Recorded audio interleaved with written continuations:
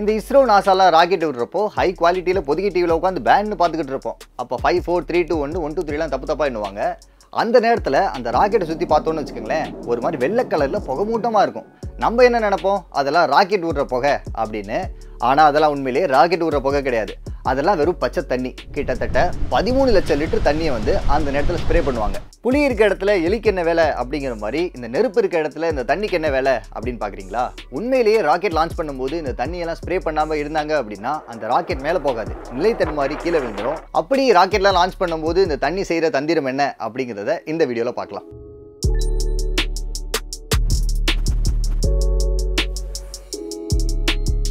இந்த தண்ணியில் இருக்க ராக்கெட் சயின்ஸ் பற்றி புரிஞ்சுக்கணும்னு வச்சுக்கோங்களேன், சவுண்டுக்கு பின்னாடி இருக்க ஒரு சிம்பிளான சயின்ஸ் என்னன்னு புரிஞ்சுக்கணும். சவுண்டுனா என்னென்னா, நம்ம பேசும்போது இல்லை கும்பலாக சுற்றுவோம் ஐயோ அம்மான்னு கத்தும் போதும் நம்மளை சுற்றி இருக்க ஏர் மாலிகுல்ஸை நம்ம வைப்ரேட் பண்ணுவோம்.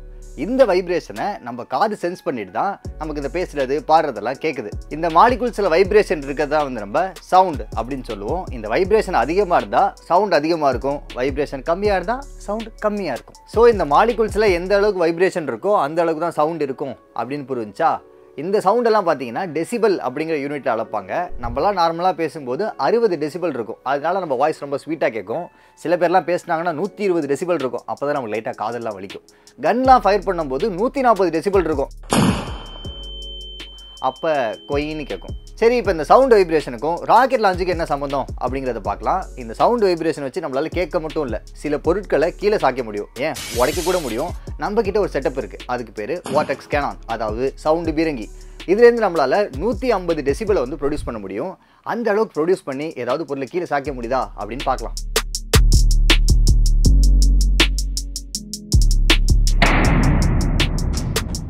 நீங்களே பார்த்தீங்க, இந்த 150 டெசிபலுக்கு இந்த பாட்டில் எல்லாம் கீழே விழுந்துருச்சு. இப்போ அதே செட்டப்பில் ஒரு சின்ன சேஞ்ச் மட்டும் பண்ணலாம். இடையில தண்ணி ஊற்றுற மாதிரி ஒரு செட்டப் வச்சுருவோம். இப்போது அதே வாட்டர் கேன் ஆன் பண்ணால் என்ன ஆகுதுன்னு பார்க்கலாம்.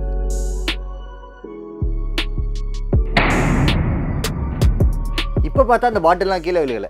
என்னடா இது, முதலே இந்த வாட்டர் கேனன் வச்சு தான் அடித்தோம், அப்போவும் 150 டெசிபல் தான், இப்போவும் 150 டெசிபல் தான், ஏன் இந்த பாட்டில்லாம் கீழே விழுகலை அப்படின்னா, வாட்டர் கேனனை ஆன் பண்ண உடனே அங்கே வந்து 150 டெசிபல் சவுண்ட் வந்து ப்ரொடியூஸ் ஆகிருக்கும். இந்த வைப்ரேஷன் இந்த வாட்டர் மாலிகுல்ஸை கிராஸ் பண்ணி போகும்போது இந்த வாட்டர் மாலிகுல்ஸ் சில வைப்ரேஷனை அப்சர்வ் பண்ணிக்கும். இதனால் அந்த டெசிபலோட அளவு குறையும். இதனால தான் அந்த பாட்டில்லாம் கீழே விழுகலை. இதே டெக்னாலஜியை தான் ராக்கெட் விடும்போது யூஸ் பண்ணுறாங்க. நீங்கள் கேட்கலாம், ராக்கெட் விடும்போது அதிகமாக நெருப்பு தானே வரும், சவுண்டாக வரும் அப்படின்னு. கிட்டத்தட்ட 180 டெசிபல் அளவுக்கு சவுண்ட் வரும்.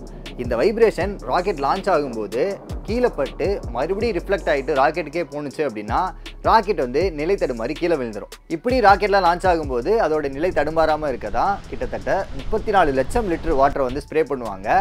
இப்படி ஸ்ப்ரே பண்ண அந்த வாட்டர் மாலிகுல்ஸ் எல்லாம் அட்மாஸ்பியரில் இருக்கும். ராக்கெட் லான்ச் ஆகும்போது 180 டெசிபல் சவுண்ட் ப்ரொடியூஸ் ஆகும் இல்லையா, இந்த வைப்ரேஷனை வந்து இதை அப்சர்வ் பண்ணி 140 குறைச்சிரும். இதனால் ராக்கெட் வந்து ஜொயிங்னு வானத்துக்கு போயிடும். இப்படி தான் வந்து வாட்டர் வந்து ராக்கெட் விடுறதுல ரொம்ப பெரிய ஹெல்ப் பண்ணிக்கிட்டு இருக்கு. இப்படி அவங்க அந்த ராக்கெட் லான்ச் அப்போ யூஸ் பண்ண இந்த 34 லட்சம் லிட்டர் வாட்டரையும் வேஸ்ட் பண்ணாமல் ட்ரைனேஜ் வழியாக கலெக்ட் பண்ணிவிட்டு அடுத்த ராக்கெட் லான்ச்சுக்கு கரெக்டாக யூஸ் பண்ணுவாங்க. நன்றி.